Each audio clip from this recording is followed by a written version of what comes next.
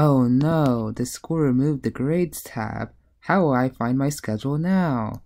Oh, don't worry, just go to the Gun server, copy this JS, and then on the InfiniteCampus website, open the console. You can probably just do the Chrome menu, More Tools, Developer Tools, and then the console tab, paste it in, press enter, voila!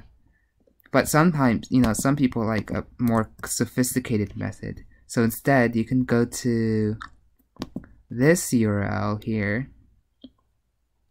See, it's very intuitive. So each of these boxes here is a course. So you can see American Classics Honors and the teacher name here. And then in order to get the period that this class is taking place in, to take the section ID, and then there, see, InfiniteCampus, its API is just too useful. So you need to use a separate URL, and here, just paste in the section ID for that course.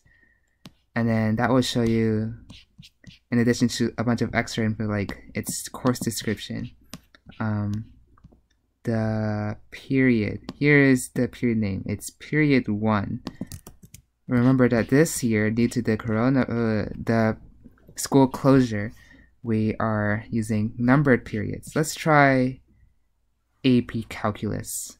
So section ID. We take that, we paste it into the URL. Amazing. And we scroll down to the period section. You can see that this one is in period 5. Good luck.